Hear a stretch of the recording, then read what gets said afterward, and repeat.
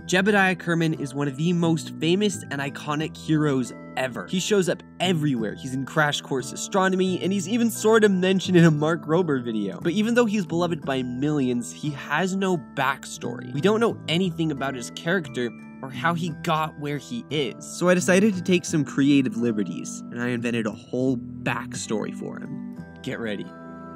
So Jeb wasn't that different from most Kerbals when he was young. He didn't stand out from the crowd that much, but he was good at a few things. He could understand how things worked a lot better than most Kerbals. When he took things apart, he could build them again and he would understand why it was that way. So one summer he got a job with a mechanic named Selbin. They worked on building and fixing things and Jeb liked it that way. So in his free time, he learned to tinker and build his own stuff. He picked up books from the library about inventions he was interested in and he built some of the stuff himself. He wasn't really the book kind of guy, but he could do instruction manuals. He built all kinds of things. He built his own motors and engines and even put together an entire plane from parts he found in the junkyard. He would spend his weekends flying that plane. He loved it, as you can see. But out of everything he built, he loved rockets. He read about it in one of his books and he couldn't get enough. He had to build one himself. He spent months meticulously building a rocket that he could send all the way into space. When it was finally ready, he put it onto the launch pad and lit the engines. It launched and flew flawlessly.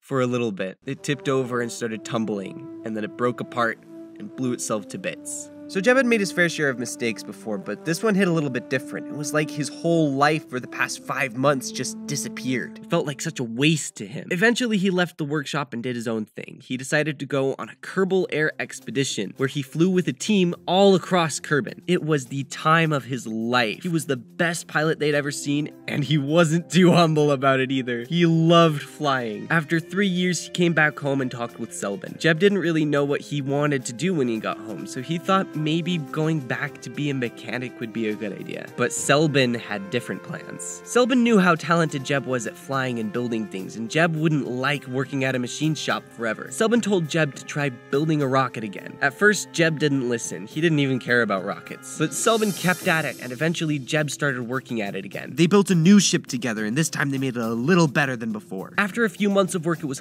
finally ready to fly. Jeb was nervous, but they launched it, and it flew flawlessly. It made it to space, and the top stage came back down with a parachute. Jeb was so excited about it that he and Selbin built another one, and this time it was big enough for Jeb to fly himself. That one worked too, and Jeb felt so amazing when he flew in it. Flying a plane was epic, but flying a spaceship, that was different. And when he looked down at Kerbin from space, he knew he was meant to be up there. Jeb kept flying and made it into the news. He had a reputation for being a fearless pilot. He made a business called Jeb's Junkyard to build rockets for him. He loved flying and he couldn't get enough of it. A few years later, a Kerbal named Werner von Kerman got wind of this pilot, and he knew he had to meet him. He booked a flight to Jeb's Junkyard. Coincidentally, another Kerbal named Gene Kerman was meeting Jeb at the exact same time. Jeb was a pilot, Werner was an inventor, and Gene was a businessman. And Jeb realized that this was a perfect combination. So he proposed an idea for a Kerbal space program to them. They would enlist the most brave and talented Kerbals in the world to go to space. They knew it would be incredibly ambitious,